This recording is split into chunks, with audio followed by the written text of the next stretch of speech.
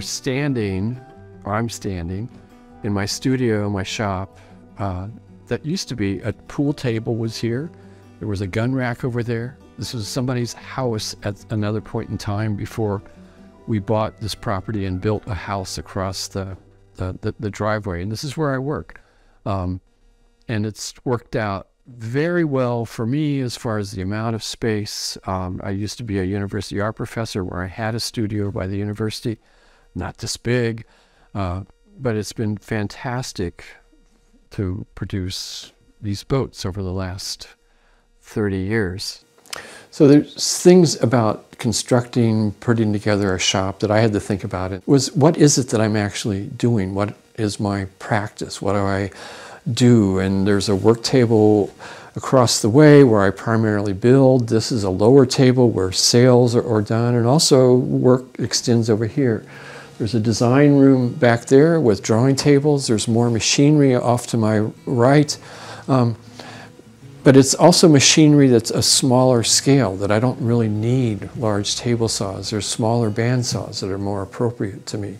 And that's stuff that I had to think about, but other people also have to think about in regards to what are they going to use the shop for that wouldn't necessarily be this.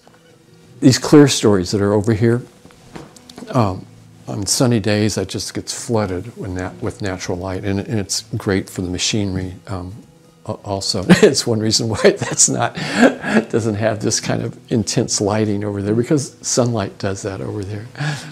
The space was pretty much as it is. I haven't like torn down any walls or anything, and it was a very open space, so it just seemed very fluid as far as work tables, machinery, and then that room back there that was a bedroom.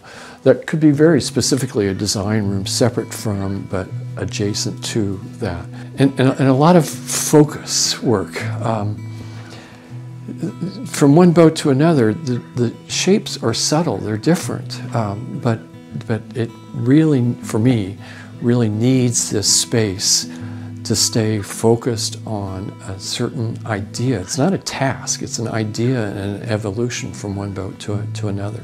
You know, there's a lot of boats in here, and to me, they're my kids.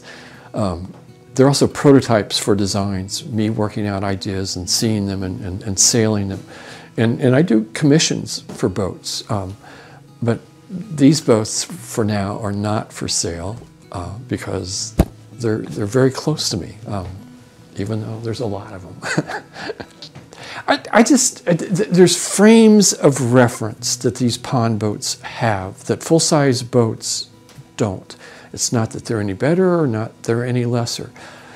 When these are sailing in a park or an open space, instead of being on the boat and hearing water and wind and feeling that on your body, you're looking at something, and you're looking through a rectangle, a frame of reference in an urban space.